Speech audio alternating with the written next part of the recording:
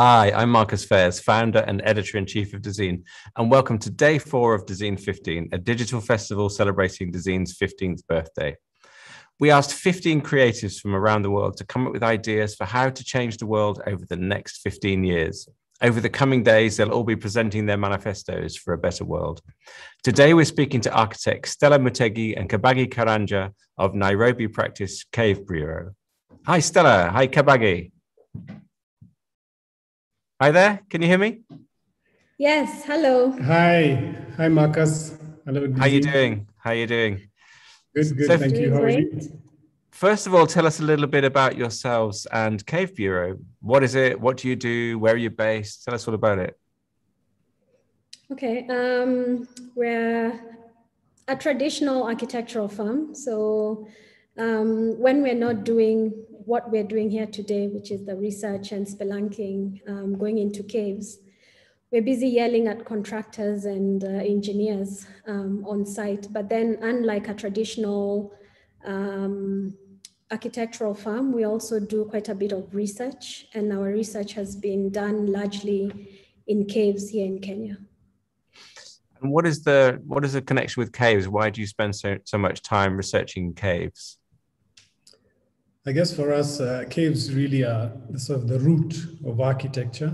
And beyond that, the first structure mankind and our Homo sapiens species inhabited. And if not consciously, over the sort of centuries, if not millennia, transcended to become architecture as we know it. And it's a space we connect back to in many ways for us, yeah. And does that research and does that experience of visiting caves transfer into your work, or would you not be able to see any connection between the research and the contractor yelling projects? It does to some extent. There's things, quite a lot of things that we have learned from our time spent in caves, and from that knowledge that we get from the caves, it sort of informs some of the projects we do and how we do them, how we design them. So yes, I would say it does inform our yelling part to some point. And where are you speaking from at the moment? Is that your studio? And tell us where it is. Is it in the center of Nairobi? Tell us a little bit about your setup there. Yeah, so we're in Nairobi, the capital city of Kenya. And we are based within the city center, so to speak, although on the slight outskirts in a place called Kilimani, which is Swahili for on top of the hill. And yeah, we have our small studio here where we make things and ponder over where this world is going or not going. And in a second, I'm going to ask you to share your presentation, your manifesto for how you could change the world, or how you could change at least Nairobi in the next 15 years. But I have to say, you've definitely so far been the most ambitious in terms of what you've presented to us. Everyone should go and have a look at the post with your manifesto, because there's this amazing 12-minute film which explains the whole in-depth genesis of your idea. But do you want to share your screen now and talk us through your manifesto? Sure. Thank you.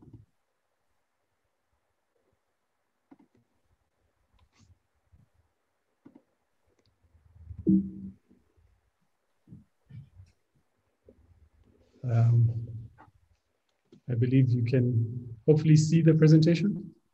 Yeah, I can see it now, yeah. Well, to begin, we want to wish Dezeen a happy 15th birthday.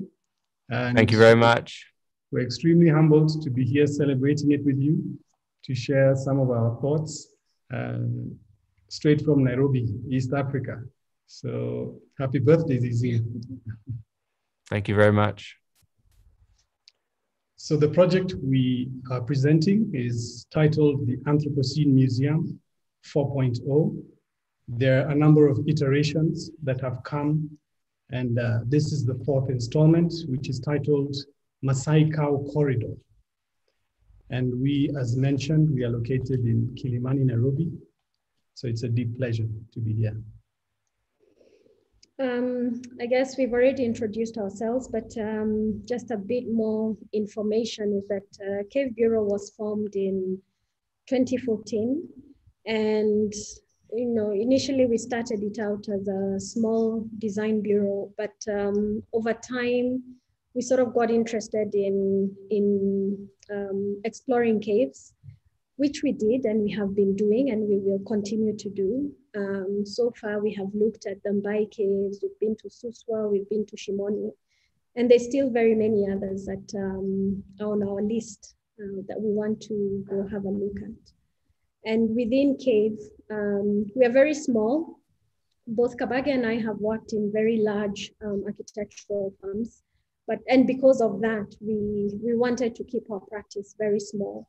So we are never more than 10 people, and we don't intend to ever grow too big that we can't manage what we are doing at the cave, and as well as do the research on the side. And everybody that comes through cave is also a part of the research. So they immerse themselves into that. So that's good that we've been able to influence even the people that come in and work with us. So as titled, it is the Anthropocene Museum 4.0, the Maasai Cow Corridor. And in a nutshell, if you'd call it, we look at an architecture for an age of trauma, resistance, and healing, which has its roots in our deep past, of which we aim to go through. And the Anthropocene, for the very reason we are in this age, a troubled age of man, as it's disturbingly called, where we've impacted the world to such an extent that we are imprinting ourselves on strata of rock in oceans, in the air, atmosphere, visible through space. And what this means is we are effectively going to feature on the International Chronostratigraphic Chart, which is a geological chart. And it's, if ratified, would find us quite squarely placed in a troubling way, straight after the Holocene epoch. And this, unfortunately, has resulted in multiple effects, more so with the increase in greenhouse gas emissions that have resulted in global warming as we know it. But looking at that fact, it's important to realize that there is a colonial and imperial context to the Anthropocene. The global South that took the brunt of it, looking historically in the context of the expansive empires that plundered the world through slavery right through to colonialism, which in this chart expresses the very point where it is determined or expressed that the Anthropocene begins at the Great Acceleration. And it's at that very moment and point where across developing worlds in the global South, where there was immense resistance by freedom fighting movements that actually coincided with that.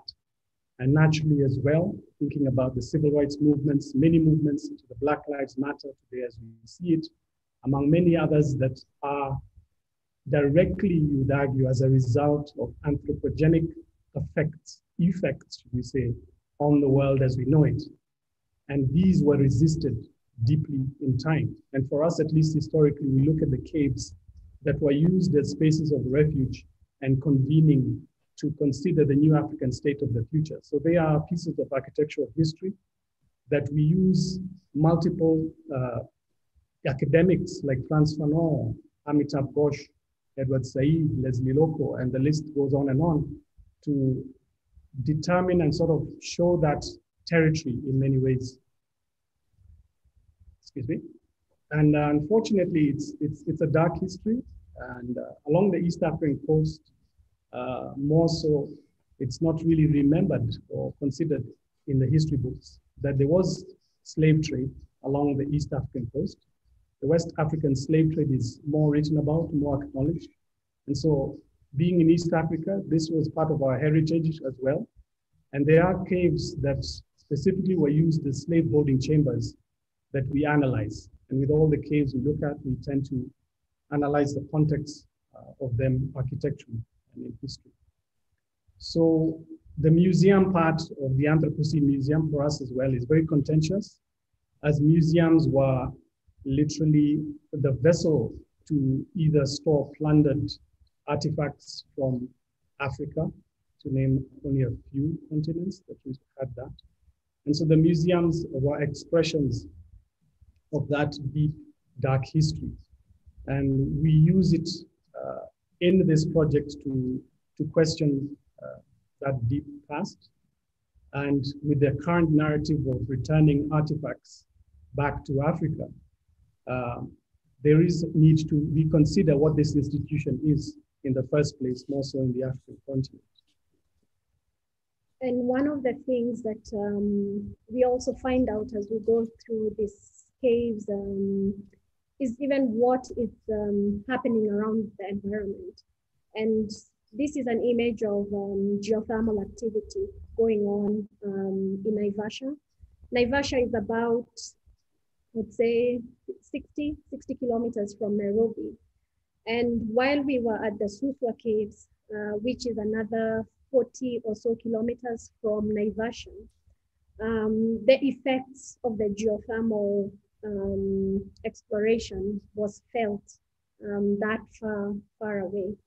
And one of the things the community told us there is that one of the people we spoke to, a man called Ishmael, who grew up around Suswa, would tell us that there's many species of animals that used to be around Suswa that are not there anymore because of what's happening with the geothermal. The effects on the climate, the effects of on the people, because where the government takes land to explore this green energy, people are displaced from places where they have called their homes for centuries. So in as much as, you know, we are trying to be green, we also ask the question, what is the effect of going green sometimes? So this is something we unearthed while just talking to the people in Suswa. So within our manifesto, we broken it down into chapters, and these are a few cues for you to look at when considering what our manifesto is about. And fundamentally, as people who love caves and are looking at the history of caves, we have developed something called the Cave Canon, which fundamentally looks at revisiting the history of architecture.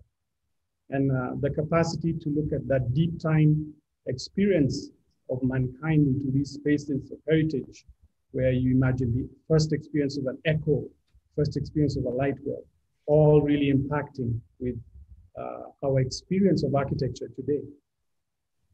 And this is just one three-dimensionally scanned cave, Mumbai cave, in the outskirts of Nairobi.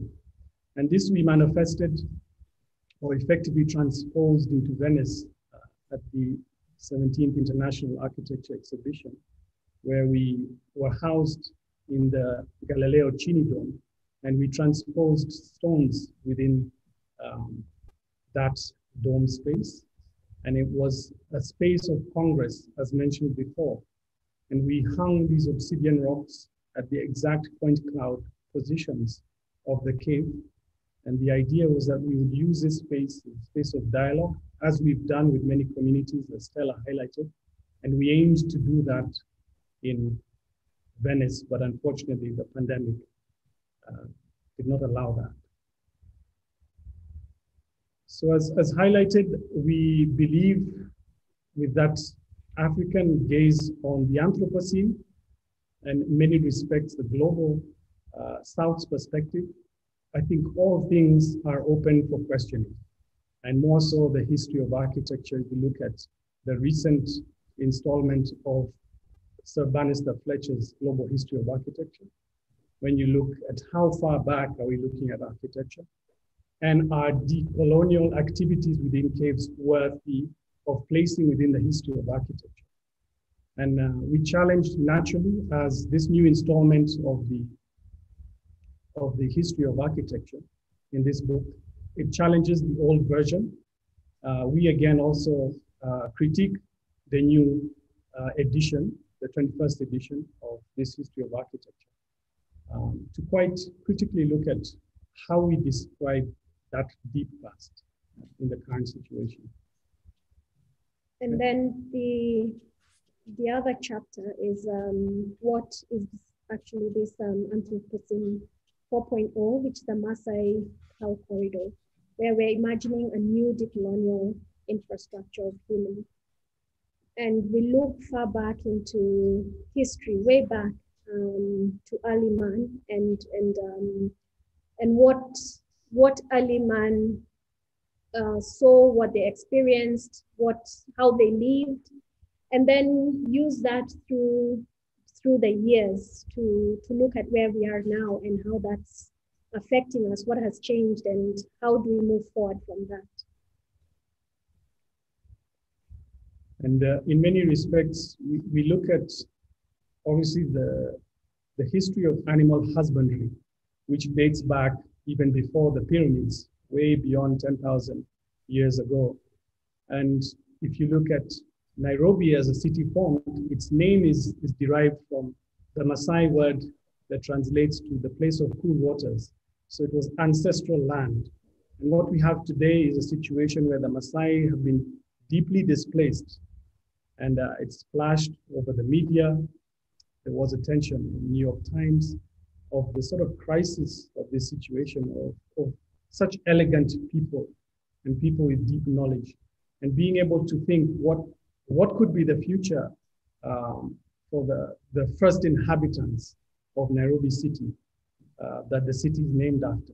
And the reality right now is they're sort of flung to the edges of reserve roads where their cows eat garbage along with grass, not distinguishing that, where they're harassed by traffic, and really trying to consider as an architectural studio in Nairobi, this scale of a problem almost appears to be beyond our capacities. And this led us to these two ladies, Dorcas Sathine and Emily Letesh. And they live in a place called Birika. Birika is about 40 or so kilometers from the city center of Nairobi. And they remember nostalgically when they were younger, how they would roam with their cattle and their goats and sheep. And they would roam freely because they had large chunks of land that belonged to them, that they found belonged to their ancestors before, many generations before them. But now with urbanization and people moving around a lot, we have found that they don't have that land anymore. They don't have that land anymore, so they are forced into small pieces of land because people have bought land and they have cordoned it off because it's now privately owned. So they are left with small chunks of land where they graze their cattle. They used to have large herds of cattle. That has had to reduce because obviously they don't have as much land. And then apart from the land also, climate change has affected them greatly. Before, they didn't necessarily have to move too far away to graze their cattle. But now there's prolonged drought seasons and they have to walk really far distances through people's land sometimes if they find that they're not yet fenced. And even when we met with them looking for their cattle, they kept telling us they're just here. But we walked and walked almost a whole day looking for them. And that's really an effect of what climate change means to these people. So another section of our manifesto is what we call a reverse futurism in terms of how we look back in time, being able to chart ways into the sort of precarious world that we're living in, of a world in complete climate crisis, and being able to search for moments and places where we can look for restorative artifices, as we call them, within the landscapes of Phantasmagoria and Nairobi. And what we mean by that is being able to look back in time to answer the huge challenges of the present. And that's translated, at least with our work in mapping the city, looking at the riverways, which obviously are homage to the history of this city as the place of cool waters. And there is obviously evidence of that history, which is now under complete stress. And the conventional infrastructure that intersects with that, from the airport in red, Jomo Kenyatta, to the railway in purple, and the main arteries into the city.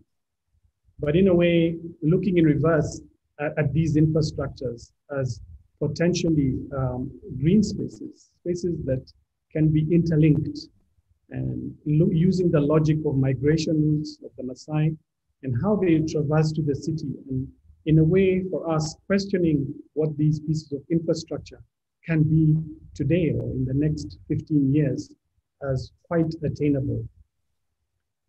And so as large as the proposition is to look for an infrastructure for the Maasai to traverse within the city, we consider multiple spaces, as highlighted the airport reserve land, where there was a proposed greenfield airport, which fell flat on its face. And so there's these vast tracts of land that are empty and not serving anyone, as well as railway reserves. So we conceive of these vestiges and small spaces within the city that can be used, but more so considering it as a bona fide piece of infrastructure alongside the current conventional, should we say, traditional infrastructure.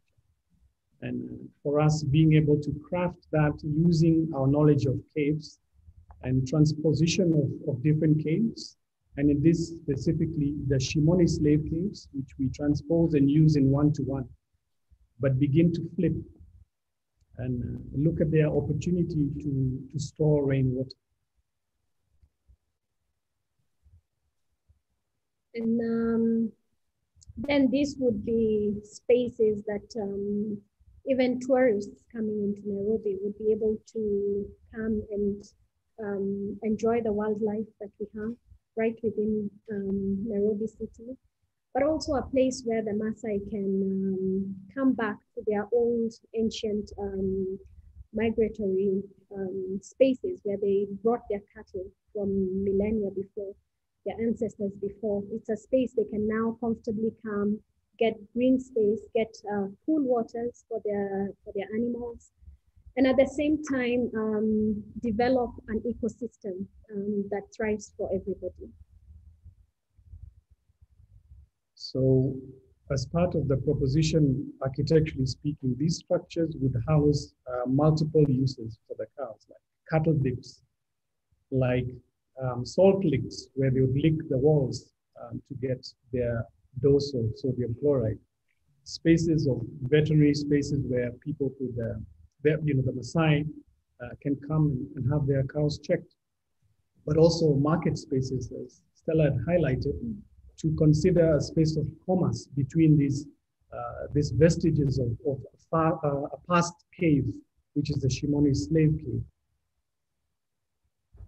And beyond that, we believe it behoves us to look at the current infrastructure, where our government, for their own obvious reasons to alleviate traffic, are creating vessels that would actually exacerbate more traffic in the city. And being able to consider, at least in part, if these infrastructures over a period of time could be actually adopted to be cow corridors, but beyond that, spaces where people could cycle and walk, and where the historic landscapes could now return back in the city to reinvigorate very current issues in urbanization, where it's more pleasant to walk in, pleasant to be and to stay, and where even animals can eventually start to creep in. So reversing the tide of our current endless pursuit for a modernism or a space of contemporariness, which unfortunately is leading us to doom and disaster. So to conclude, we have proposed another institution beyond the Anthropocene Museum, which is BRIT, which Stella can hopefully introduce. And BRIT stands for the Benevolent Reparations Institute. It's an institute conceived by CAVE And it's an institute that looks to creatively attract the return of wealth of the people of Africa and indeed the global south. And the way we look at doing it is not necessarily, many people, for instance, the African World Reparations and Repatriation Truth Commission, and also the academic Daniel Tete Osabukule have thrown figures of what that might be. But for us, we think that it should be public installations or projects such as the Cow Corridor that bring back, talk about what has been done to the communities, talk about the issues because of what has been done in the past, and then a way of looking forward towards healing rather than placing an amount. And because when we place an amount, we also would wonder, who are we giving that amount to? Because the people that suffered this are long gone. And we are now generations later. But we acknowledge that atrocities were done, but we find a way to get communities around Africa, all the 54 nations of Africa, get communities where we get committees of people who are like-minded, and they vet these projects, such as the Cow Corridor in the various countries.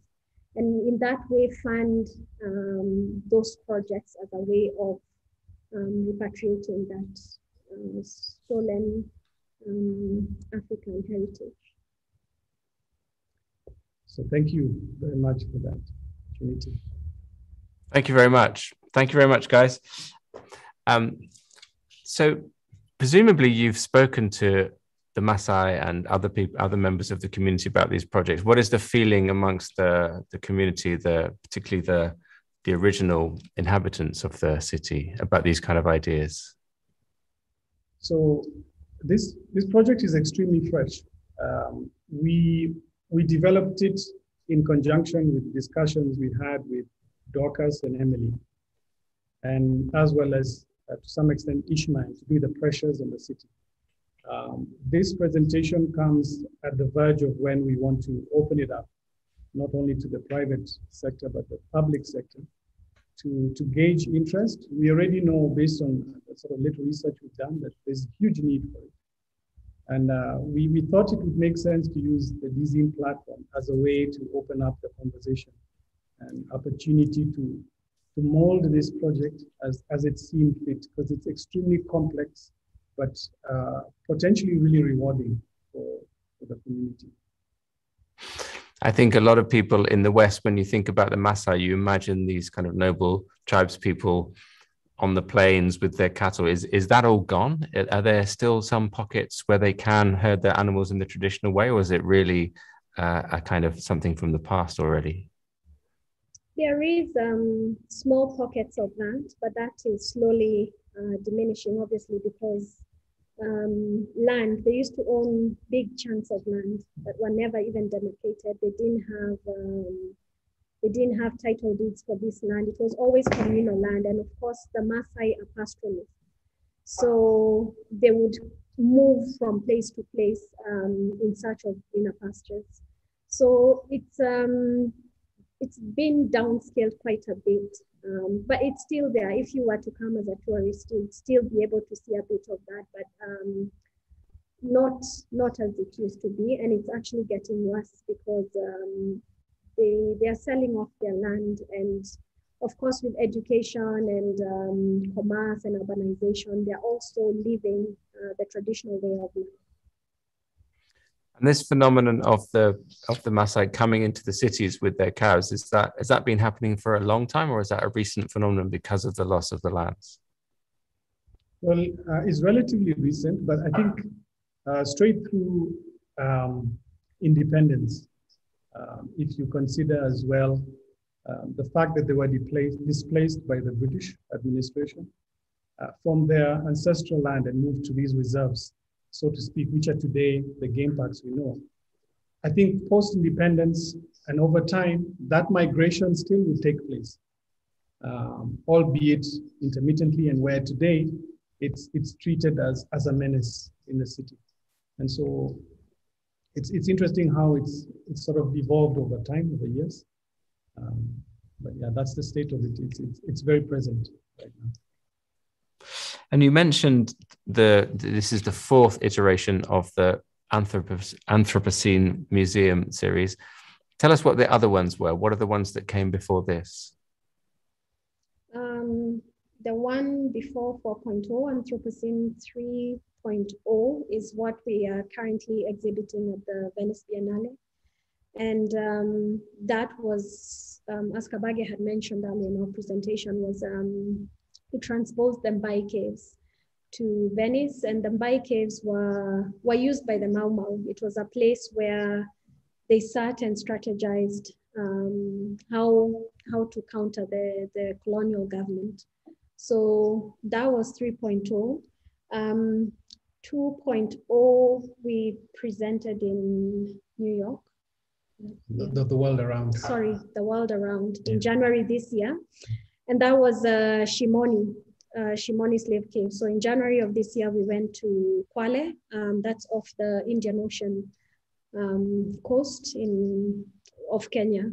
And there we realized that the Shimoni slave caves are under the National Museums of Kenya, obviously because of what happened there. They were slave holding caves used by the Portuguese and the Arabs, and of course the locals during the slave trade. And these were caves held for, they held the slaves as they waited for the ship to come down the coast, collect them, and then take them down to Zanzibar. Zanzibar was the largest slave market at that time. And then when they got to Zanzibar, they were either taken to the plantations, the spice plantations in Zanzibar, or they were taken to work the fields in the Middle East. And then the 1.0 was again also the Mbai caves. And for this one, we had an exhibition at the Cooper Hewitt and Smithsonian Museum in New York, as well as Cube Museum in the Netherlands. And with this one, this was the first one actually that has developed, that has led to all these other iterations. And with this one also, it was the Mbai caves, the same ones we have at Venice, but obviously did it a bit differently. There we showcased the bronze models. So we 3D scanned the cave, then did a model out of that and cast it in bronze. And that we use this as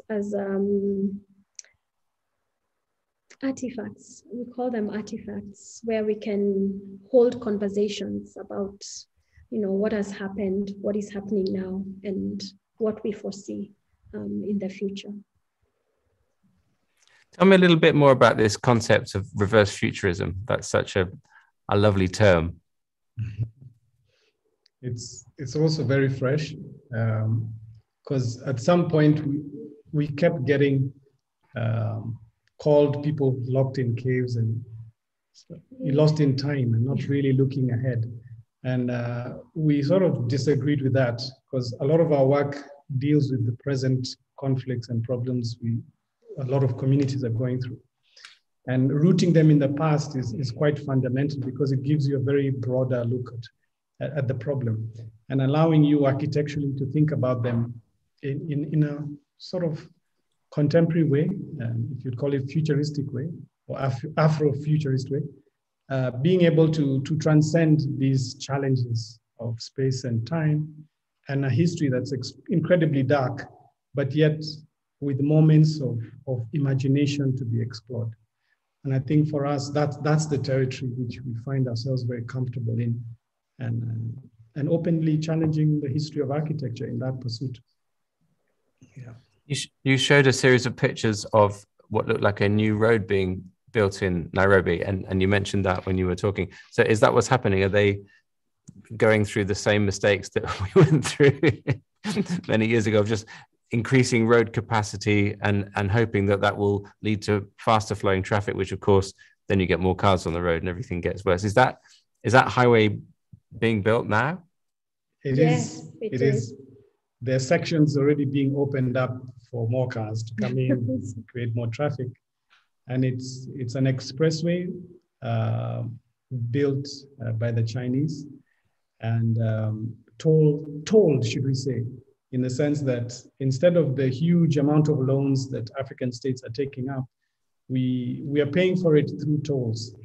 And so for £2, you'll be able to cross from one side of the city to the next to the airport. So it's very geared towards those with money. So the rest would sort of remain on the ground floor, if you'd call it, of the city. So it's very problematic and something we were happy to critique. And looking from Africa towards the COP26 climate conference that's going on in Glasgow at the moment, what are your feelings about that? Do you feel that places like Kenya are being adequately represented and cared for in those talks? Well, we had our president there, President Uhuru Kenyatta, who, what was really interesting, at least quite fascinating for us at least, is the fact that we hold quite a strong moral high ground when it comes to the green economy. Slightly over 90% of electricity consumption is from renewable sources, something that maybe a lot of people don't know. So as a so-called developing country, we are anticipating that by 2030, we will entirely be off grid or using green renewable energy. And so it's a platform where I know for a fact general media have not sang about. We've come a long way as a country, but yet along a much more longer way to go with that. But unfortunately, it seems like the conference is very geared to the superpowers and the discourse that takes place between them, or at least maybe that's how the media presents it. That's what it's sounding like from where I'm sitting as well. But where is all this renewable, what is the source of this renewable power? Is it hydro schemes or solar? How do you generate so much renewable power in Kenya? Yes, there's hydropower, geothermal, as Stella had touched on, which also features in our Anthropocene Museum 1.0, where we talk about the sort of downsides and environmental degradation and the community's displacement due to its practice and extraction. And geothermal is probably the biggest, one of the biggest, but hydroelectric as well. We have one of the biggest plants in Africa for solar capture coming up in the northern part of Kenya. So yes, it's a mix of those key, should I say, big three that provide that. And finally, in terms of this project, what are the next steps now for the whole Anthropocene Museum 4.0, the Cow Corridor project? What are you going to do with it next? I was just wondering what would happen if the Minister for Transport here in Kenya saw what we are proposing with his superhighway, expressway. But I think, like Kabage highlighted before, it's still very fresh in our minds, and it's still in the infant stage. We still have a lot to do. We will be talking to a lot more people. We will be engaging the Maasai community a lot more. We'll also be engaging stakeholders, like what we mentioned in our presentation. There's all these empty pieces of land owned by corporations like the railway, the airport, that could be used to benefit the people of the Maasai people and their cattle. So there's still, I would say there's still a bit more work that needs to be done on the Anthropocene 4.0. Yeah, I don't know if Kabage wants to add on to that. Yeah, and hopefully, I think usually, and which is why we concluded with BRIT, the Benevolent Reparations Institute.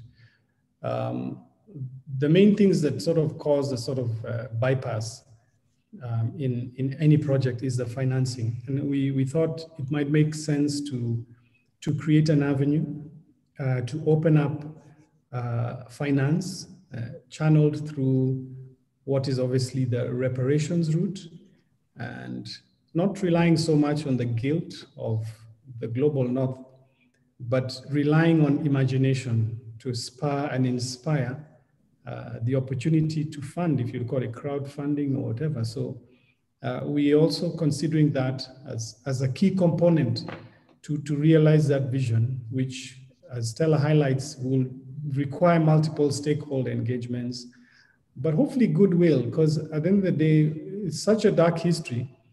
People are currently suffering, and yet there are propositions that could create a much more livable city, a much more inspiring and green city, if you'd call it that, or brown city, because we have a lot of savanna grass, which is most of the time very brown.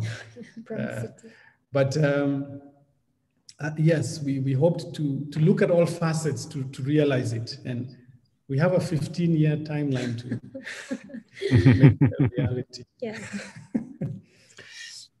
Well, best of luck with it. It's in some ways a kind of fantastical project, but also really super pragmatic. It's just giving the land back to what was there before. It shouldn't really be that radical in some ways. Thank you so much for sharing it with us. Thank you so much for using our birthday party to get this idea off the ground, and best of luck with it, and great to see you. Thank you very much for having us. Thank you, Marcus. Inviting us to your party. We're really humbled. You're very welcome. See you soon. Thank you to the fantastic Dezeen team. Yes. You guys are excellent. And I'll be wrong to just, without saying, a great thanks to the people who really supported us in this project, from Densu Mosetti to Kome and our fantastic local team here, from Mtamu to Kevin, among many others. So thank you, Dezeen. Really appreciate it. Thank you very much. And it's good to the Dezeen video team are in the room with me now. Callum and Francesca, did you hear that? You're getting a big pat on the back. Thank you. And all nice of our birthday families, presents. And our families who allowed us to stay up late, go all manner across the country. We love and appreciate them. So thank you, Dezeen. Thank you. Thank you. Thank you so much.